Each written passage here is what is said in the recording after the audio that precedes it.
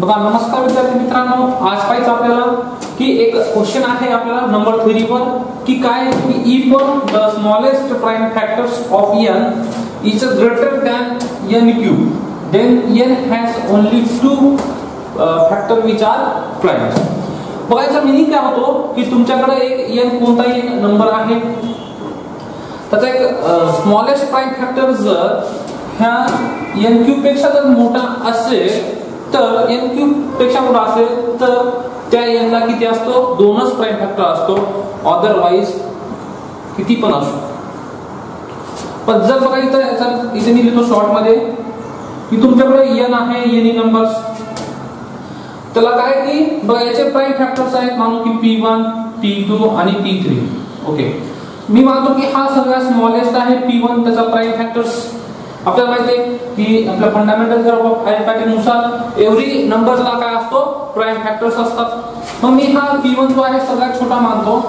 जर हा p1 जर काय झाला की ग्रेटर दॅन इक्वल टू झाला, ग्रेटर दॅन झाला कोणापेक्षा, n क्यूब पेक्षा, म्हणजे हा n चा जर मी क्यूब घेतला आणि तो जर n क्यूब पेक्षा मोठा असेल तर ह्या n कडे फक्त किती प्राइम असतात, 2च प्राइम असतात, p1 आणि p2। हे आपल्याला प्रूव्ह करायचं आहे। बघा समजलं असेल तुम्हाला की n असेल, n ला प्राइम फॅक्टर्स असतील, मी 3 प्राइम फॅक्टर्स घेतले, 4 घेऊ शकता, 5 घेऊ शकता, किती घेऊ शकता। पण मला काय म्हणायचं की एक प्राइम नंबर सगळ्यात छोटा जो आहे तो सगळ्यात कशापेक्षा मोठा आहे, n क्यूब पेक्षा मोठा आहे। जर असं होत असेल तर त्या n नंबरला किती प्राइम फॅक्टर्स असतील, फक्त 2च प्राइम फॅक्टर असतील। तुम्ही कोणताही एक्झाम्पल घ्या, बघा मी इथे घेतो काय 16 घेतोय, 16 हा n नंबर आहे माझा। बघा याचा सगळ्यात छोटा प्राइम नंबर कोणता आहे, 2 आहे, आणि या 16चा क्यूब किती असतो बरं, 16 ला क्यूबच नाही, बरं ठीक आहे, क्यूब वाला कोणता घेतो मी, 27 घेतोय। बघा 27 चा सगळ्यात स्मॉलेस्ट प्राइम फॅक्टर कोणता आहे, 3 आहे, आणि याचा क्यूब किती आहे, 3। सपोज हा जर 3 हा p1 होता माझा फर्स्ट प्राइम, तो जर ह्या क्यूब पेक्षा जर मोठा झाला असता तर ह्या 27 ला फक्त ओनली 1 प्राइम नंबर्स आला असता। ठीक आहे, तर आता प्रूव्ह करूया आपण याला।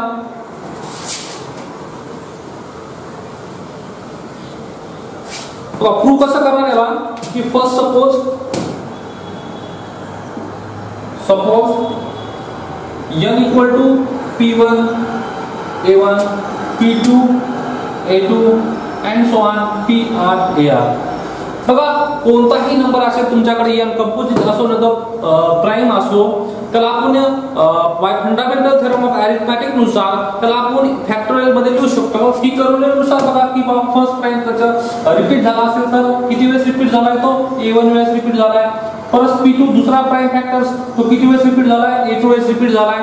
असं आपण कोणताही प्राइम नंबर किंवा composite number by fundamental theorem of arithmetic नुसार आपण लिहू शकतो। मी हे सपोज केल्यानंतर बघा if possible assume that p1 p2 and p3 are prime factors of n।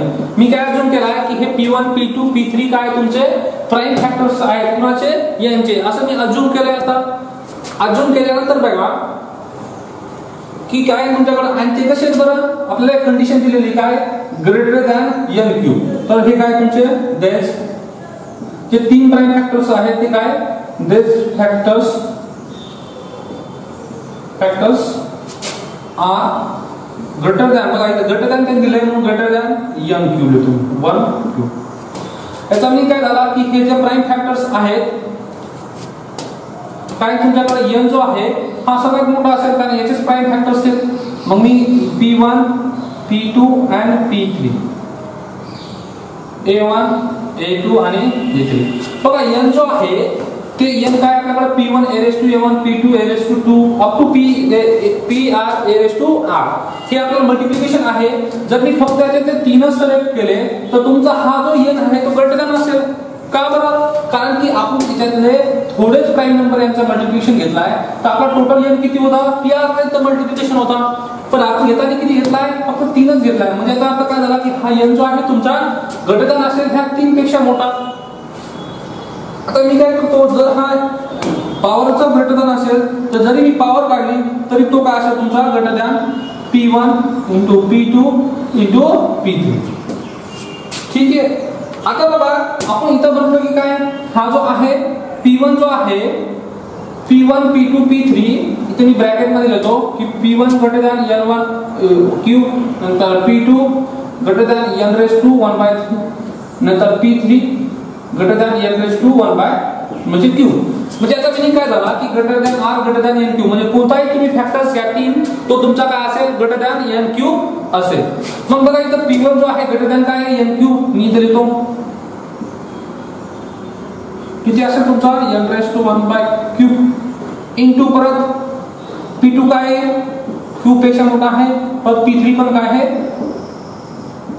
पण मी याला सॉल्व्ह करतो का n > n1/3 n/3 हे किती येऊन जाईल टोटल, n येऊन जाईल. कसं बघा n बेस सगळ्यांचा सेम आहे आणि मग पॉवरची काय होते ऍडिशन होते. मी त्याच्या ब्रॅकेट मध्ये सॉल्व्ह करून देतो तुम्हाला. n = n⁻², पॉवरची काय होते ऍडिशन +1/3 +1/3.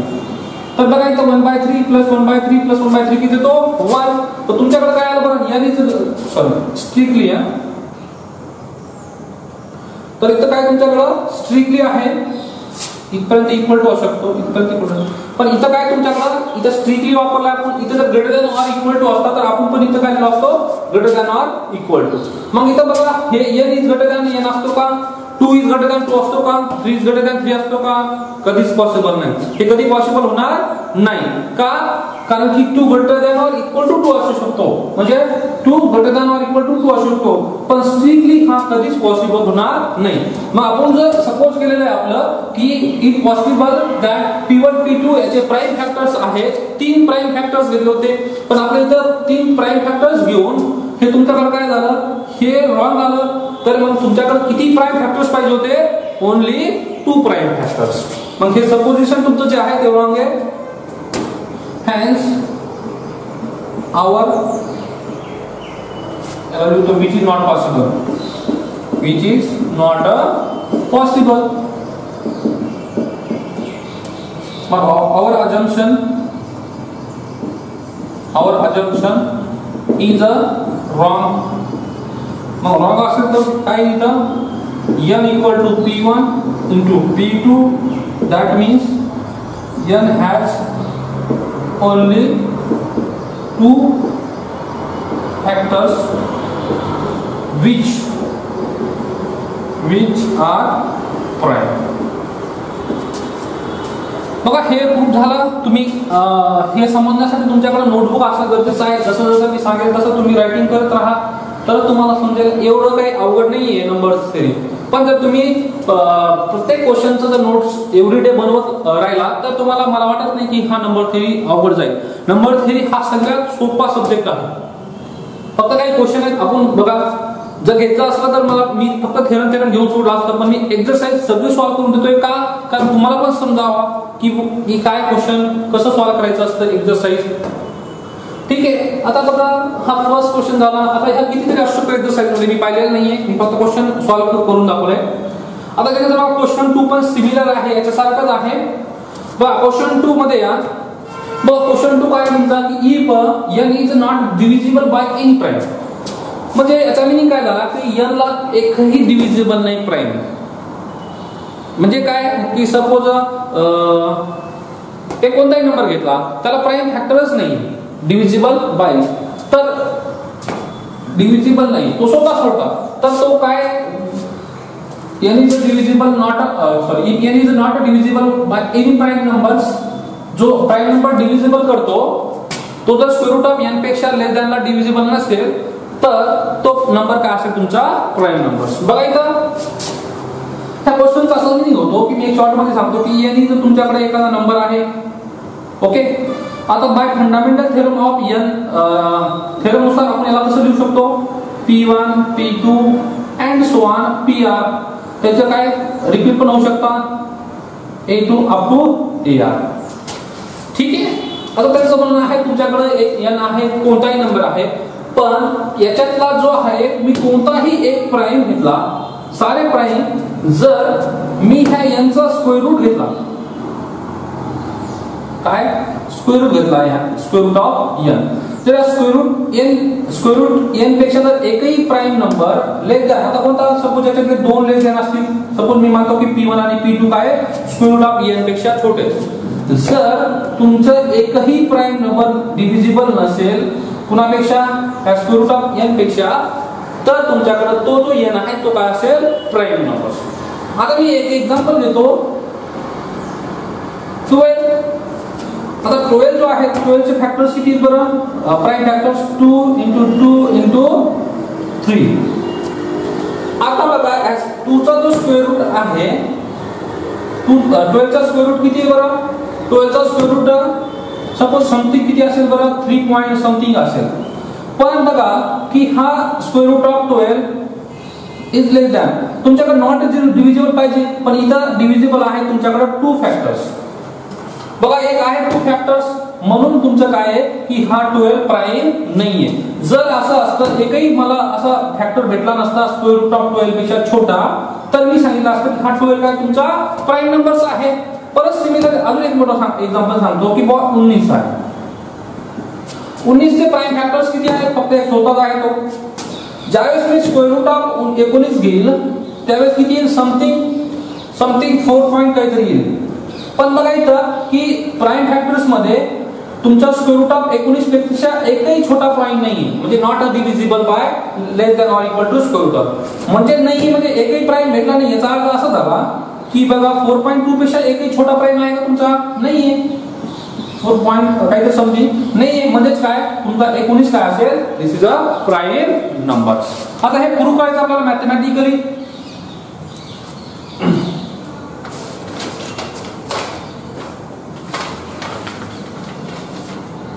मी काय करतो आन्सर मध्ये, suppose if possible n is a not a prime value. Me suppose कसं केलाय की n का घेतला, नॉट अ प्राइम घेतलाय. दॅट मीन्स काय असेल तुमचा बरं, n जर प्राइम असेल तर that means n is a composite. म्हणजे आपल्याला माहिती आहे जर एखादा नंबर जर प्राइम नसेल तर तो काय असतो, कंपोजिट नंबर असतो. आता कंपोजिट जर असेल तर आपण त्या n ला कसं लिहू शकतो बरं, so it can be represented as कसं n equal to p1 a1 p2 a2 and so on pr raised to r. बघा तो जर कंपोजिट नंबर असेल तर त्याला आपण कसं लिहू शकतो, प्राइम फॅक्टर्स मध्ये लिहू शकतो. आता मी काय करणार बघा, याच्यात मी काय करतो की n जो आहे n greater than or equal to p1 a1 आणि p2 a2. मी हे किती आपल्याकडे 8 फॅक्टर्स आहेत, पण त्याच्यातले मी 2च सिलेक्ट करतो. 2 सिलेक्ट केल्यानंतर तुमचं काय येईल बरं की हा n ग्रेटर दॅन असेल का, कारण n जो आहे किती मल्टिप्लिकेशन मध्ये आहे, p1 p2 p3 up to pr आहे. पण जर मी त्याच्यातले 2च सिलेक्ट केले तर 2 सिलेक्ट केल्यानंतर तुमचं काय, का मला 2 सिलेक्ट करायचं आहे, कारण इथं स्क्वेअर रूट आहे. आपण 3 का सिलेक्ट केले होते इथं, कारण तुमच्याकडे क्यूब आहे, क्यूब रूट आहे, म्हणून आपण इथं 2 आणि 3 सिलेक्ट करतो. सपोज जर 4th रूट असता तर तुम्ही किती सिलेक्ट केला असता, 4. आता बघा हे मी 2 सिलेक्ट केल्यानंतर तुमच्याकडे काय इथं लेस दॅन आहे, याचा मी इथं लिहून देतो की काय, याच्याकडून लिहून देतो की p1 जो आहे तो काय तुमच्याकडे लेस than or equal to square route of n, आणि p2 जो आहे तो sorry less than or equal to n. जर आता मी काय करतो इथं की n जो आहे हा ग्रेटर दॅन असेल परत p1 इंटू p2 पेक्षा, तर आपल्याला माहित आहे काय, but n is not a divisible by any prime less than equal to square route of n. तर दॅट मीन्स काय झालं बघा इथं की p1 and p2 greater than square root of n.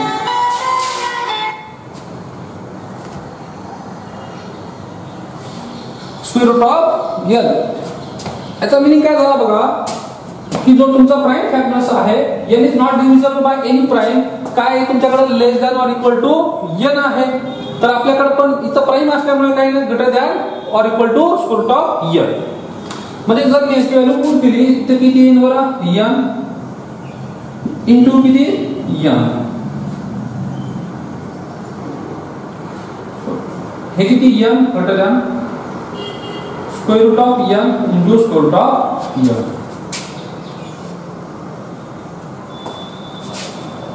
याची व्हॅल्यू पुट केली, p1 म्हणजे काय लेस than or equal to n, p2 किती आहे स्क्वेअर रूट ऑफ n.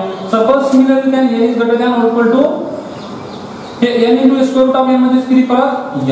हे काय आपल्याकडे which is not a possible, which is not a possible, हे पॉसिबल नाही. तर मग काय बरं, पॉसिबल नसल्यामुळे hence our assumption is a wrong. हे रॉंग जर असेल तर मग तुमचं काय बरं की आपण जो मानला होता की n तुमचा कंपोजिट नंबर आहे, तर आता तो कंपोजिट येणार नाही, तो काय येईल आता तुमचा प्राइम नंबर येईल. ठीक आहे, बघू नेक्स्ट क्वेश्चन. आता एकदा लिहून घ्या तुम्ही.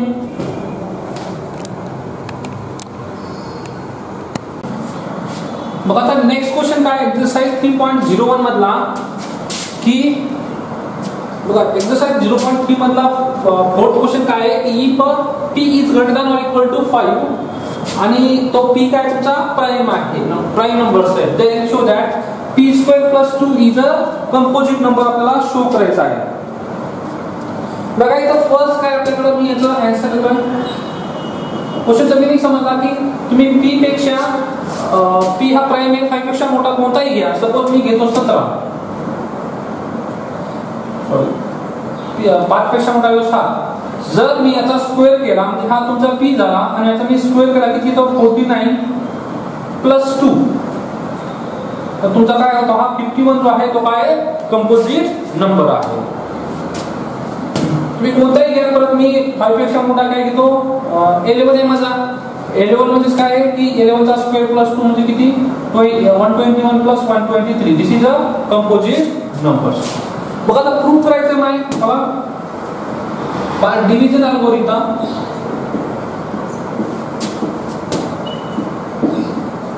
डिव्हिजन अल्गोरिथम, तर तुमचा डिव्हिजन अल्गोरिथम नुसार काय बरं की जो तुमचा प्राइम नंबर असेल p तो काय greater than or equal to 5, तर तुमचा काय काय येऊ शकतो बरं डिव्हिजन अल्गोरिथम नुसार की 6k + r हा तुमचा काय येऊ शकतो प्राइम नंबर्स.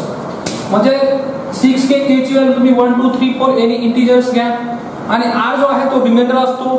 तो रिमाइंडर जो आहे तो 6 पेक्षा काय असेल छोटा असेल. 0 लेस than r less than strictly equal to कुणाचं किती 6. दिस इज अ डिव्हिजन अल्गोरिथम नुसार आपण याला लिहू शकतो. याचा मीनिंग काय झाला तुम्ही बघा की काय 7 आहे 7 divisible by 3. Suppose 3 divisible by 7, त्याला 7 ला कसं लिहू शकतो आपण 3 into which multiplication plus remainder. म्हणजे काय तुमच्याकडे काय मल्टिप्लाय करून इथं 2, तर किती झाला हा तुमचा 6 झाला, रिमाइंडर किती आला 1. म्हणजेच काय की 7 ला आपण कसं लिहू शकतो, 7 हा प्राइम नंबर्स आहे. कशापेक्षा मोठा आहे तो याच्यापेक्षा, म्हणजे आपल्याला काय द्यायचं आहे 6 इंटू 1 प्लस रिमाइंडर किती आला तुमचा 1. तुम्ही कोणताही प्राइम नंबर घ्या त्याच्यानंतरचा, मी 19 घेतोय, याला पण कसं येईल बरं 6 into 1 plus 1 sorry 6 into 3 plus 1. तर तुम्ही कोणता घ्या प्राइम नंबर अजून 19 23 घ्या. बघा 23 ला पण कसं लिहू शकतो आपण 6 इंटू 3 प्लस 5. म्हणजे बघा रिमाइंडर जो आहे तुमचा हा रिमाइंडर असतो r, तो लेस दॅन काय असेल तुमचा 6, त्याच्या व्यतिरिक्त येणार नाही. जो रिमाइंडर असेल तुमचा तो 6 पेक्षा छोटा असेल आणि 6 असेल, एक्झॅक्ट 6 पण नसेल, तर या पद्धतीने आपण डिव्हिजन अल्गोरिथम नुसार हा प्राइम नंबर याच्या पुढचे लिहू शकतो. आता बघा माझा याच्यानंतर मी कंडिशन टाकतो if r is not equal to 0 झाला, देन माझा प्राइम नंबर कशा फॉर्म मध्ये असेल बरं p इक्वल टू 6k. इथं जर r नॉट इक्वल टू 0 असेल तर 6k, तर इथून तुमचं काय डायरेक्टली 6 डिव्हिजिबल बाय p. म्हणजे हे बघा by definition of divisibility, by definition of divisibility म्हणजे मला काहीतरी k भेटतोय असा की मी 6 ने मल्टिप्लाय करतो p ला, म्हणजे याला, तर हे काय बरं 6 डिव्हिजिबल बाय p. त्याच्यानंतर सिमिलरली माझा दुसरा कोणता असेल बरं, r is not equal to 2, दुसरा प्राइम नंबर. देन इम्प्लाइज काय येऊ शकतो परत, p इक्वल टू काय तुमच्याकडे 6k प्लस 2. देन इम्प्लाइज इथून काय येऊ शकतो तुमचा 6k, म्हणजे काय तुमचं परत इथून काय येऊ शकतो 2 डिव्हिजिबल बाय p. परत r is not equal to 3, परत काय येतं p equal to 6k plus 3 implies 3 divisible by p. परत इथं r is not equal to 4, then implies काय येतं p इक्वल टू किती येतं 6k प्लस 4, देन इम्प्लाइज किती, आता 6k म्हणजे काय परत 4 ला कशा डिव्हिजिबल होतो 2. मग या पद्धतीने जो आहे तो काय तुमचा p equal to 6k plus 1 और p equal to 6k plus 5. बघा इथं 6k प्लस 5 हिंट मध्ये दिले क्वेश्चन मध्ये आपल्याला की p इज इक्वल टू काय तुमच्याकडे 6k प्लस 1 किंवा तुम्ही 6k प्लस 5 पण करू शकता. त्याच्यानंतर काय तुमच्याकडे p प्लस 2 हा p दोन्ही side p square plus 2 equal to किती येईल, मी याचा स्क्वेअर करतो प्लस 2 ऍड करतो तर किती तुमच्याकडे 36k प्लस 12k प्लस 3. और त्याच्यातून काय करतो मी p स्क्वेअर प्लस 2 करतो तर काय येतो बरं त्याचा p square plus 2 equal to 36k plus 16k plus 7. In either case 3 divisible by p square plus 2 और 3 काय तुम्हाला p स्क्वायर डिवाइड बाय 2. तर देन as it is काय इथं p square plus 2 is a composite numbers.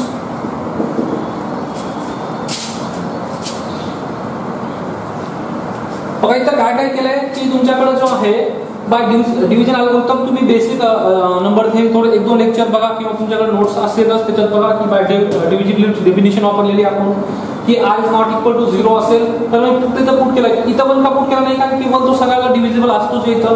मग r is not equal to 2, r is not equal to 3, r is not equal to 4. त्याच्यानंतर बघा तुमच्याकडे हा 2 याला डिवाइड करतो 6 ला, परत याला डिवाइड करतो म्हणजे तुमच्याकडे काय झालं 2 आणि 5 जो आहे prime number divisible by p आहे. त्याच्यानंतर बघा p जो आहे आता p इक्वल टू तुमच्याकडे 6k प्लस 1 असं similarly p is equal to 6k plus 5 करू शकतो. मग मी काय करतो आपल्याला p प्लस 2 पाहिजे हे नकोय आपल्याला, मग मी काय करणार दोन्ही साइडनी p स्क्वेअर करणार याचा म्हणजे ऍड किती करणार 2. तर बघा इथं जर मी असं केलं तर p square plus 2 equal to 36k plus 16k plus 7. इथं काय 30k म्हणजे दोन फॉर्म मध्ये आलं. जर हे दोन प्राइम फॅक्टर्स आले म्हणजे बघा याचा हा एक फॅक्टर्स आला आणि हा दुसरा फॅक्टर्स आला तर p स्क्वेअर प्लस 2 चे दोन फॅक्टर्स आले तर दोन फॅक्टर्स येत असेल तर तो काय असतो आपला कंपोजिट नंबर असतो. जर ज्या नंबरचे फक्त एक 1 आणि तो स्वतःच प्राइम फॅक्टर्स असेल तो काय असतो आपला कंपोजिट प्राइम नंबर्स. अदरवाइज काय असतो तुमचा कंपोजिट नंबर्स. आता नेक्स्ट जो आहे तुमचा काय बरं इथं बघा given that p is a prime numbers and आपल्याकडे दोन गिवन कंडिशन दिले. p तुमचा काय आहे प्राइम नंबर्स आहे and p divisible by a raise to n. Prove that p raise to n आणि a रेस टू n आपल्याला काय करायचं आहे प्रूव्ह करायचं आहे. तर आता प्रूव्ह करूया याचं आन्सर. तुमच्याकडे गिवन काय आहे गिवन बघा p इज अ प्राइम पहिली कंडिशन आणि काय दुसरी काय आहे p divisible by a raise to n हे आहे. तर बघा आपल्याकडे युजिंग करोलरी तर मी काय सांगतो तुमच्याकडे जर p divisible by a raise to n असेल then implies p divisible by a. म्हणजेच काय की जर इथं बघा 4 डिव्हिजिबल बाय 2 असेल सॉरी 2 डिव्हिजिबल बाय 4 असेल तर याचा मीनिंग काय होतो की 2 डिव्हिजिबल आहे 4:3 4:3 पण काय असेल 2 डिव्हिजिबल असेल. मग इथं काय येतं बाय डेफिनेशन ऑफ डिव्हिजिबिलिटी त्याला कसं लिहू शकतो आपण a = pk for some k. आता मी या दोघांची पॉवर वाढवून घेतो दोन्ही साइड काय करतो a⁻n = p⁻n k⁻n. तर इथून काय तुमच्याकडे परत बाय डेफिनेशन जर यूज केली तर p⁻n divisible by a⁻n for some k. झालं प्रूफ. त्यानंतर बघा बी पार्ट आहे हा इझीच आहे बाय युजिंग कॅल्क्युलेटर केली फक्त काय केलं तर p डिव्हिडेड बाय a⁻n दिलाय म्हणजे काय p डिव्हिडेड बाय थेरम. बघा इथं 2 किती आहे इथं तर 2⁴ ला डिव्हिजन बाय इथे काय बरं 4 च्या स्क्वेअरला पण डिव्हिजन असेल 3rd ला पण डिव्हिजन असेल त्याच्या सगळ्याला पण डिव्हिजन असेल. आता त्यानंतर बघा नेक्स्ट काय आपल्याकडे जीसीडी ऑफ AB = P आहे अँड प्राइम नंबर्स हे काय P काय तुमचा प्राइम आहे. What R there is possible value of GCD a², b² नंतर GCD of a² b and GCD of AQ, BQ. याचं सोल्युशन बघा GCD of A, B = P असेल तर मग A आणि B मध्ये काय कॉमन आहे P कॉमन आहे. त्याच्यानंतर आपल्याला GCD of काय करायचं आहे a² + b². तर याच्यात किती बघा a² + b² मध्ये याचं कॉमन किती असेल बरं p². तुम्ही इथं काढून घ्या मी एक एक्झाम्पल घेतो तुम्हाला समजून जाईल.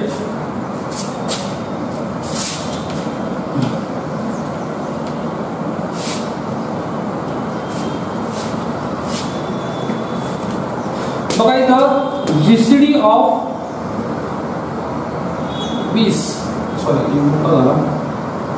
4 and 6 तर किती आहे बरं दोघांचं जीसीडी 2 आहे. का 2 आहे बघा 4 आणि 6 चं मल्टिप्लिकेशन मध्ये कॉमन काय तुमच्या फॅक्टर्स मध्ये 2 कॉमन आहेत म्हणजे त्याचा बघा 4 चे फॅक्टर किती आहे 2 × 2 आणि 6 चे किती आहे 2 × 3. तर दोघांचा कॉमन किती आहे बरं जीसीडी घेतला तर दोघात काय 2 गेट कॉमन आहे म्हणजे त्याचा जीसीडी किती आहे 2 आहे.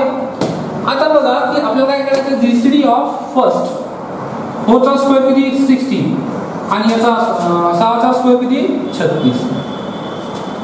तर इथे बघा की मी काय करतो 16 चा हे करतो फॅक्टर 2 × 2 × 2 दिस इज अजून एक 2 16 झाले. त्याच्यानंतर किती 36 लिहून तुम्ही 2 × 2 किती 4 परत 3 × 3 म्हणजे किती 3 2 2 4 4 2 8 8 3 12 36. ओके मग बघा इथं याचा जीसीडी करायचा आहे मला. आता जीसीडी किती हा दोघात कॉमन 2 2 कॉमन आहे मग इथे मी एक 2 लेणार इंटू परत इथे पण कॉमन आहे 2 2 मग इथे 2 लेणार परत आता कॉमनच नाही ह्या 2 ला इथे 2 जोडी नाही इथे 2 ला 2 जोडी नाही म्हणजे किती आला 4. म्हणजेच काय हा जो आहे तुमचा P आहे म्हणजे इथं काय आला तुमचा 4 चा स्क्वेअर म्हणजे 4 म्हणजे कोण 2 चा स्क्वेअर म्हणजे इथं काय तुमचा GCD of a², b² = p². परत सिमिलरली आता जीसीडी गुणाचा काढायचा आपल्याला a² b GCD of a² म्हणजे 4 चा स्क्वेअर 16 आणि b म्हणजे किती 6. परत किती येतो बघा 16 चे फॅक्टर्स किती आहेत 2 × 2 × 2 × 2 आणि 6 चे किती 2 × 6 आणि 16 च्या फॅक्टर मध्ये फक्त 2च कॉमन आहेत म्हणजेच काय p = 2. तर जीसीडी ऑफ a² b = किती p. परत सिमिलरली जीसीडी ऑफ किती a³ b² इक्वल टू परत सिमिलरली बघा इथं जीसीडी ऑफ 4 चा क्यूब किती 64 आणि b चा स्क्वेअर किती 36. आता मी याचे प्राइम फॅक्टर्स काढतो पहिले फर्स्ट 64 चे कसे बघा असं जर समजत नसेल तर तुम्ही शॉर्ट मध्ये उडल्या 2 × 32 परत 2 × 32 चे 2 फोड करा 2 × 16 परत 2 × 2 × 16 चे किती 2 × 8 परत 2 × 2 × 2 × 8 चे किती 2 × 4 परत 2 × 2 × 2 × 2 × 2 × 2 हे काय तुमच्याकडे 64 चे फॅक्टर झाले हे किती 2 किती वेळ झाले 6 वेळेस.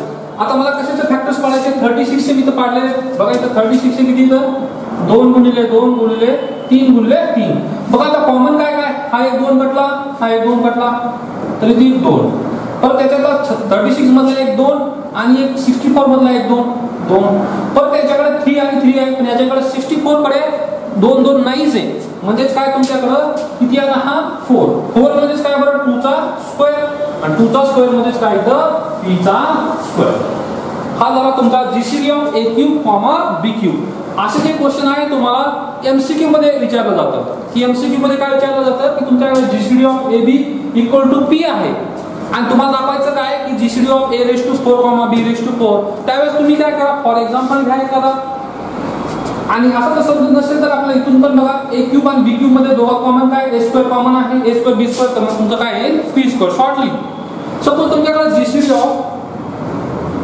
ए रेस टू 100 आणि बी रेस टू 10 असतात तर बघा इथे दोघं कॉमन किती पॉवर आहे ए रेस टू 10 आणि बी रेस टू 10 कॉमन आहे जीसीडी मध्येच काय कॉमन तर इथे किती आला असं तुमचा पी रेस टू 10 अजून बघा GCD of A raise to 15 आणि बी रेस टू 20 आता बी रेस टू 20 आहे ए रेस टू 15 दोघं कॉमन किती आहे ए रेस टू 15 पॉवर पर्यंत पी रेस टू 15 पॉवर पर्यंत काय तुमचा कॉमन जीसीडी आहे म्हणजे तुमचा पी रेस टू 15 बघा इथं आपल्याकडे आज आपण 5 क्वेश्चन पाहिलेले बघा 5 क्वेश्चन मध्ये आणि उद्या आपण जे आहेत बाकीचे एक्झरसाइजचे क्वेश्चन पाहूया मला वाटतं की काही समजलं नसेल तर तुम्ही विचारू शकता पण तुम्ही ना क्वेश्चन पेपर हा लेक्चर पाहत असताना तुम्ही नोटबुक स्वतः जवळ ठेवा तुम्ही हा पॉज करून हे लिहून घ्या आधी तर तुम्हाला समजेल ठीक आहे थँक्यू बाकीचं लेक्चर उद्या पाहू